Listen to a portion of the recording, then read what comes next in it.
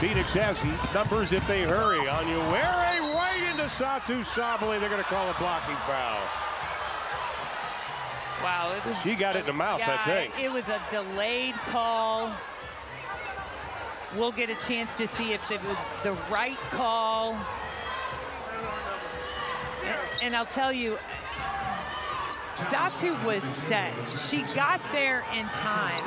And these are tough ones for me because she is not a primary or a secondary defender in that situation. She just picked up the ball late. So with 4:56 left to play in the opening quarter, Satu Sabally, they're going to have to take her out. Look at it again. It just right now in this game, honestly, nothing feels like a good flow. And we're going to need the official. The way is just jogged out of the locker room for Phoenix. It looks like her heel wasn't down when they collided. I don't know the technicality of that rule. Well, she brings her foot in, but I don't think that changed whether this was a charge or not.